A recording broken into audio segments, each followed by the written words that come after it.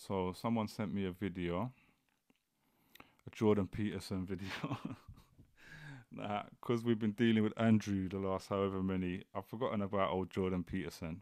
And there was a minute when I used to say like, them man are like the opposite of each other. There was even a meme where it's like, insecure, like teenage man, like, which path are you gonna take? It's like he is like the beta male of that space. Like, I mean, he wouldn't say it. I think this video I'm about to play, he talks about calling out someone else beta males, but he's like, I mean, he talks about like being a man and all of that. But this guy is so soft, like so frail. He's like, he looks like he's gonna die.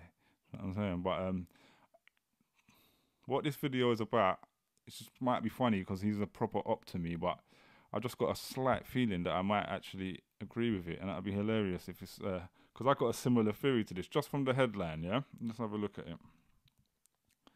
Alright, switching over here. So Jordan Peterson on why beta males become movie stars with Andrew Schulz. That's not the Andrew I've been talking about, and Akaash Singh. Now I watch these guys' podcasts sometimes, Flagrant. They're a bit right wing, but sometimes I enjoy it. They're not, they have right wing people, they have left wing people. I guess they're a bit Joe Rogan, but maybe not. I've never seen them do anything as crazy.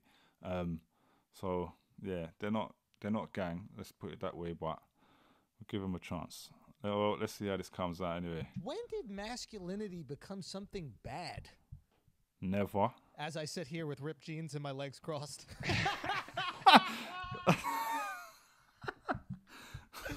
Maybe when when all us men decided that we would accept that characterization of it.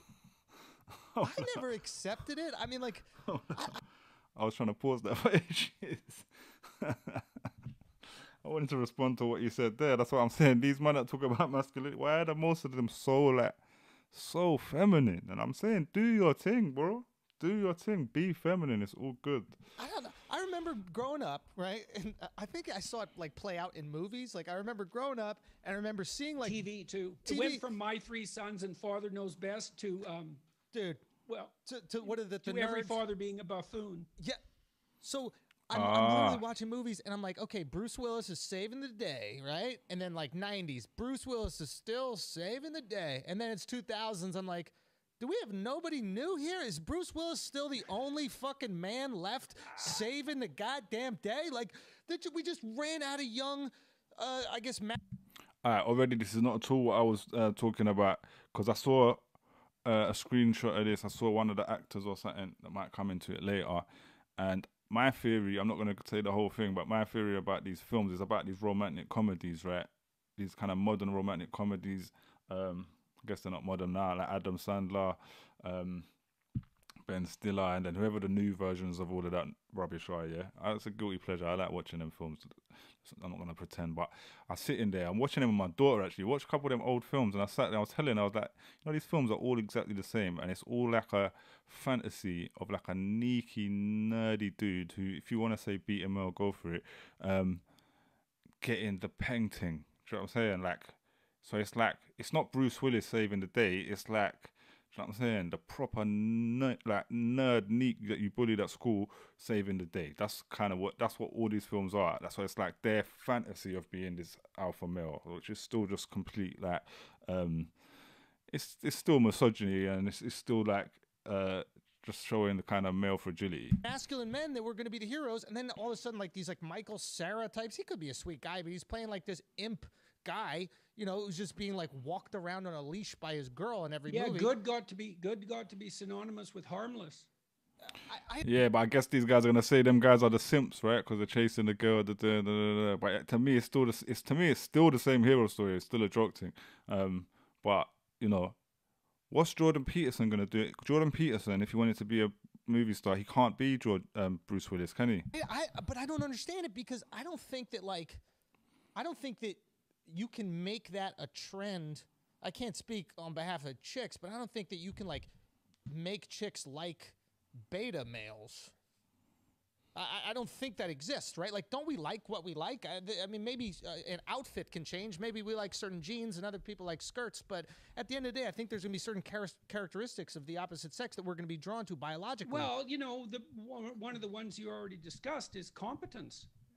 anybody with any sense is going to Big. Anytime this man says the word competence, yeah, my biggest beef with this guy is his use of the word competence. Big red flag, but we'll get to that another time. prefer competence unless they want someone who's emasculated and is completely powerless, and because then they don't have to be afraid of them in some sense. I mean, they should be more afraid of them, really. But you know, when you confuse competence with power, then you punish competence, and maybe then you become attracted to weakness because it's not authoritarian. It doesn't look like tyranny, but that's only because competence and power are confused in your mind. So why is your wife married to you, bruv? Competence and power. Yeah, there's this thing with power. Yeah, that's for sure. It's you know, there's this claim that all of our institutions are based on power. It's like, no, they're not. Only when they're corrupt is that true. Has anybody that you've studied throughout history managed to obtain a significant amount of power and done the right thing with it? Nope. Well, I think most of our Probably institutions not. that function reasonably well do that reasonably well, or had. You know, I mean, we're all flawed, but there's a huge difference between Joseph Stalin and Franklin Roosevelt. Yeah, a little bit. Yeah, so I mean, if you look at the Democratic West, all things considered, Yeah. the leadership has been okay to good, especially compared to absolutely catastrophically horrible, which Okay to good, you know. This guy. is the alternative. Yeah. Yeah. Is it So, and we've Like, obviously this is American politics and all of that, but they're what they call left-wing Democratic Party is more right-wing than the far right over here. So I don't know what the hell he's talking about. But even this is like, to compare over here, this is like the man going, oh yeah, you know, Boris has done all right. we don't give our functional institutions the benefit of the doubt. And that doesn't mean they shouldn't be subject to criticism, but the idea that they're predicated on arbitrary power, and that's their essential nature, that's appalling. I wasn't being critical of the institutions. No, I know okay. you weren't. Yeah, I'm just curious about like a human's relation Well, to you have power. a car. Yeah. Does it work? Yeah. How often? Currently, every time I use it. So, like, if you use it 1,000 times, how many times doesn't it work? 0 out of 1,000. A car, right? You said car. Yeah, a car. Okay. Yeah. Okay, well, that institution is doing pretty well. Yeah, because I'm Has a not. 99.9% success rate. What has that got to do with a governing body who takes money from you and controls your life and your entire environment? This guy is such a prick. I'm How mad about at the flying? institutions. Yeah, have you crashed yet when you flew? I mean, I think you're jinxing. No, but I was completely overcharged, and the entire you know, gases were pumped into the universe and into the earth at ridiculous rates. To me, Anyway. but no. I No, have not. and But that institution's just perfect. they're so safe, it's just beyond comprehension. Yeah, no, I agree with you. I'm not upset at like institutions in that. I'm talking about like a human being that is compelled to power. Like I understand certain people being compelled to greatness. That's really cool. You see it in athletes. And what's right? the difference? What's the difference? I think there is As far a as difference. you're concerned. I think there is a difference because I think like once somebody accesses power, they don't necessarily need to be more great. Right? They'll just do whatever they can to continue to have that power. Where there are people. Okay, what do? This is a good thing to differentiate. You made this case. Okay. Greatness versus power. Okay. Okay, let's take it apart. Okay. So you just said there's something arbitrary about power. Yeah, I think there's something about people who desire power instead of greatness. And I think that power comes with greatness, but if your desire is power, I think there is something dangerous there because you're willing to do whatever it is to maintain that power. Whereas It's the mimicry of greatness. It's the mimicry of greatness. Greatness deserves power because you want the powerful to be you want the great to be powerful. Why wouldn't you?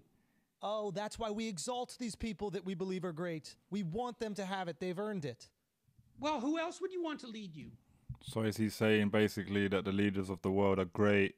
All of the people in power are great. If we go back to what he said about competence, he says, this is why I hate his use of that word. I've seen it and say this many times. And as we go through these lives, I'm going to watch loads of his videos until I find the point, because I've been saying I need to find a specific quote where he said that that there isn't any inequality in the world. There's just competence-based hierarchy. So he's basically saying that, you know, straight white males are in more power than anyone else because they're more competent. Probably the most white supremacist thing I've ever heard in my life. I mean, if they're good at doing something, why wouldn't you put them in the front?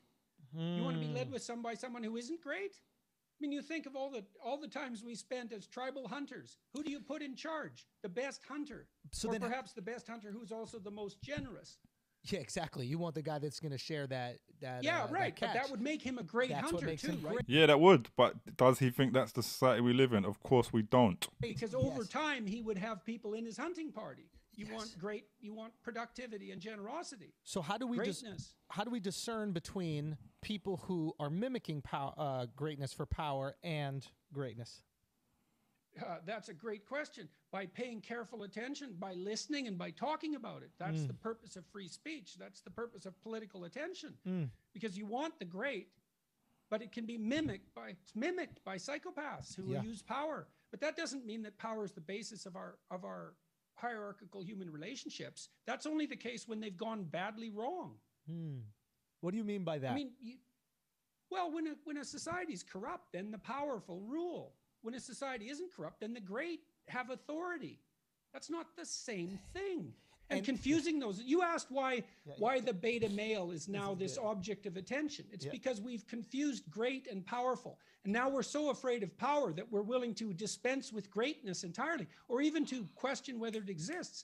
That's the attack on the meritocracy. There's no meritocracy. Oh, there's no greatness. And no one who has a position deserves it. There's no difference in talent.